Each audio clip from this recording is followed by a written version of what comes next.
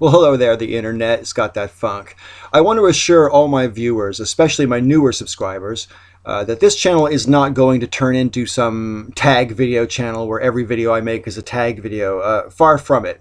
Having said that, I've been tagged for a few more videos by people who I would feel rude if I snubbed. Chief among those is Laura Lila. She tagged me to do a jump cut video tag. But because that's going to take quite a lot of editing and it's going to cut into my spare time, of which I have very little, that's going to be delayed a little bit, so don't worry about that. And my good friend Rogue Moon just did a video initiating a tag about who you'd like to see come back to YouTube.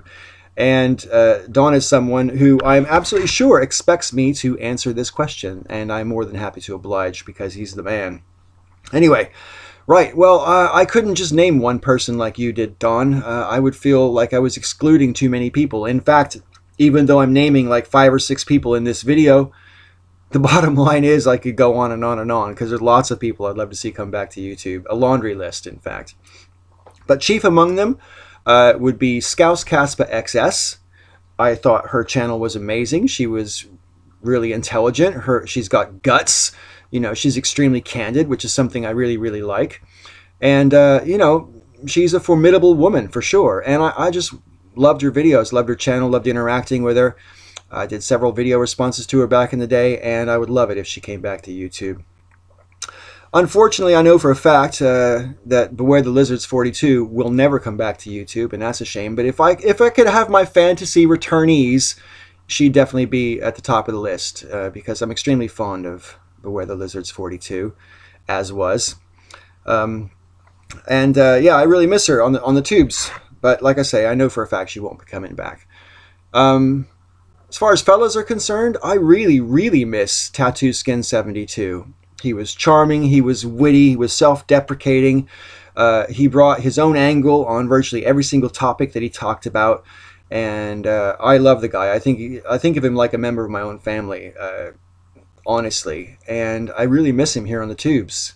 So Tattoo Skin 72 would definitely be on my list, as would DOS American Atheist, or James Iman, as his channel now seems to be called. Obviously that's his name anyway.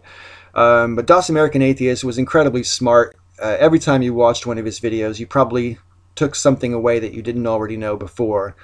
I just, you know, when it comes to the Great Debate, I honestly can't imagine anybody who made better videos along those lines than James did.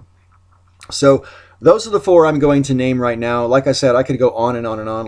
I'm going to go on and on, just a little bit longer, actually. I'd love to see Phil Hellenes come back and make more videos, for sure.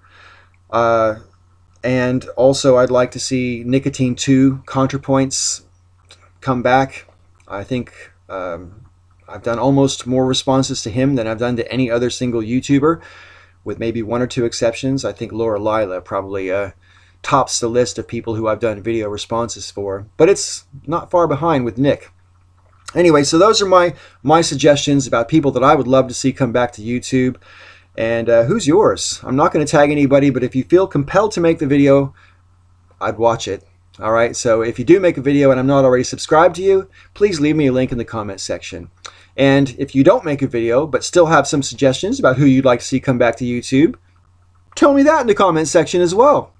I look forward to hearing what you got to say. This has Got That Funk. I want to thank you for watching this video. Next up, I've got a video response to NoelPlum99 on the subject of artificial intelligence. He did a brilliant video, very long one yesterday, about that subject, which I've got a lot to say about it. So hopefully I can organize my thoughts in some coherent manner and present that to you in a video later today. All right, thanks for watching, and may all your ups and downs be ups.